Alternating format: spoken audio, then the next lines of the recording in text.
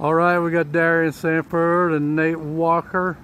Tell me what's going on Saturday at the Wayne Center for the Arts. All right, I'm going to start this off, Nate. Go ahead. Saturday, July 8th, 6 o'clock, we're going to be having a community praise and worship. We want everybody to come out, meet your neighbors, meet some pastors. We're going to have a little refreshments, we're going to have some hot dogs. Yeah. We're going to get out and come together and pray for this community that is a safe haven for all of us. Right? It's all pretty much about getting us to not be so scary.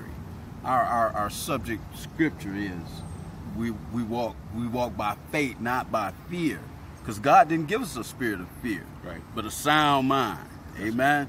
So that's what we're trying to get our community to understand and recognize, that there's no need for us to be so fearful about.